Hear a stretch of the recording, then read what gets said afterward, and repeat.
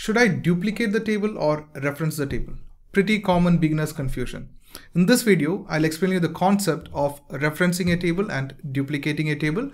We'll also implement it in Power BI and have a look at it. And finally, we'll try to understand when should we reference a table and duplicate a table. My name is Vinayak Panchaman and welcome to Data Delimited.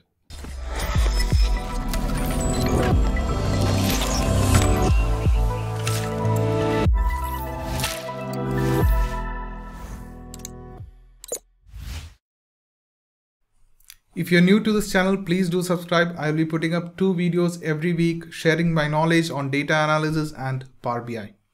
Now let's begin. So if you see here, we have a fact sales table. To reference it, just click on this, right click on this and hit on reference. That's gonna reference the table. I'll again go back and right click on this and hit on duplicate. That's gonna duplicate this table. So let me rename this first. I'll rename this to fact sales underscore reference, the other one to fact sales underscore duplicate. Now let me explain you the concept. The fact sales table over here is a parent table, or we call it as a base table.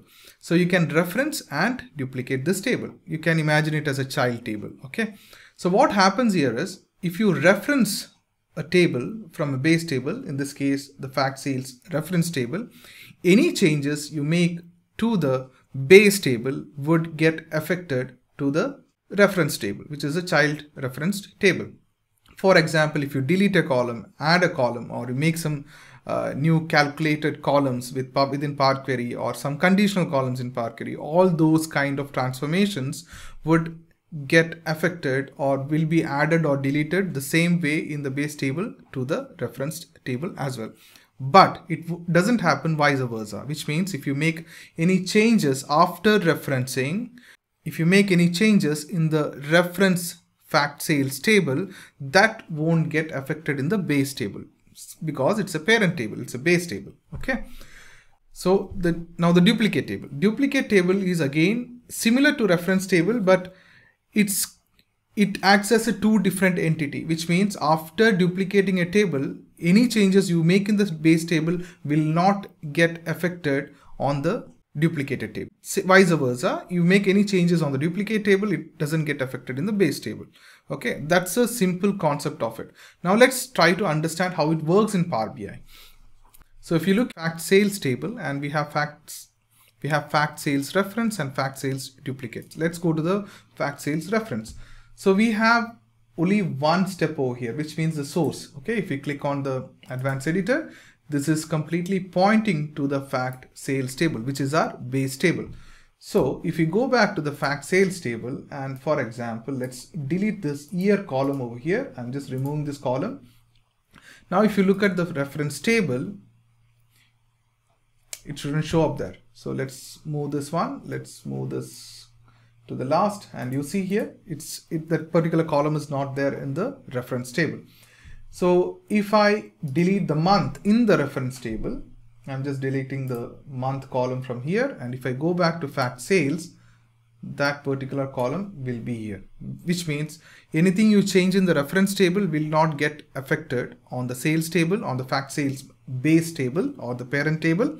But whatever changes we make in the fact sales table, which is our base or a parent table, will get affected in the referenced table. Now let's look at the duplicate table. So we removed a column, right, which is a year column. So if you go to the duplicate table, you can see that the year column is still there. Okay. Any changes we make over here, for example, I'm removing the month column from this particular duplicate table. If I go back to sales table, it is still there over here, and anything we change in the sales table also will not get affected on the duplicate table, which means it's unlinked, uncoupled as soon as we duplicate that particular table, which means we had already applied these steps, right? I'm just deleting the recent step which I added. So all the steps were already applied. From that instance, okay, this duplicate table is a completely different entity, or from that particular point after doing some transformations, if you duplicate a table, from that point it's a completely different entity. It acts as a completely different table than the base table. Whereas the reference table, you reference it from any point, any changes later to that particular added step.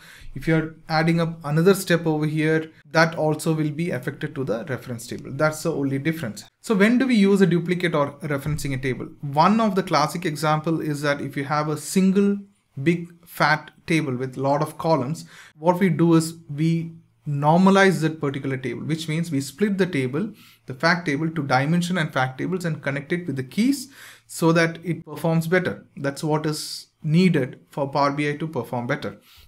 We are trying to build a star or a snowflake schema over there. Let's take an example. So we have the customer name and customer type over here. We don't need a customer type over here as such if we have a customer name and customer type in a different table without any repetition. For example, if I duplicate this one, we have this duplicate table over here, right? So I just click on this customer name and customer type and remove other columns. So now what I'll do is I'll remove the duplicates from here, from the customer name. So I removed it. So I only have 50 customers right now, right? So what I can do is I can go back to fact sales and remove the customer type from here. And if I close and apply this, so I have my duplicate table over here and my customer type and customer name, and I can connect this with the customer name over here. Okay, now this is a classic dimension and fact table. So what we have done is we have reduced one of the column in the fact table and making it as and we are making a schema out of it. So which is not possible when we do a referencing. Why? Because as soon as I do this, if I create a dimension table over here with the customer name and customer type, then if I delete that particular customer type from my fact sales table, the fact, even in the reference, it won't be there, right? So if you look here, we don't have the customer type in this particular table. Why? Because we have deleted it from the fact sales, which is our base table. But the advantage of referencing is if you are not deleting anything, if you're sure that you're not deleting anything, and if you want to create a summarized table or something like that, you don't have to go through all the steps over here, right? So that is very optimized way of doing something. If you are pretty clear about you're not going to change anything, only you are doing some more transformations over here in this reference table, then go ahead and put a reference table always. Okay, so because it reduces the number of steps, because if we come back to the duplicate, the same steps are running here and the same again on the main base table. So it's a load on Power BI. For this kind of data set, it's okay. But if you think about a millions and billions of rows, then it will impact the performance if you are duplicating again and again. But in those cases, it's always better to reference the tables and then do the transformation and work with that. So these are the two examples. One is like if you want to build a dimension table with the fact table, it's always better to duplicate it. And if you are if you want to keep the raw data as it is and run transformation in a separate table, then go ahead and reference it so that you don't have the previously applied steps in the newly referenced table. So these are the two examples, and I also use it like if I want to have something like if I have 4 tables in one Excel sheet or one schema, then what I do is I'll just go ahead and duplicate this and go to my source. And right now we have used this unleashed data table. If I want to get a regions table, I just click on this table and I'll continue with it. So it's, and I'll rename this to dim underscore regions. So I don't have, I avoid some steps of getting clicking on the new source, connecting it to the data, the data set and all those hassles over here. With 2 clicks, I can just go ahead and change my data source over here. So that's about it. Hope you learned something. Please do like the video and click on the bell icon. See you in the next one.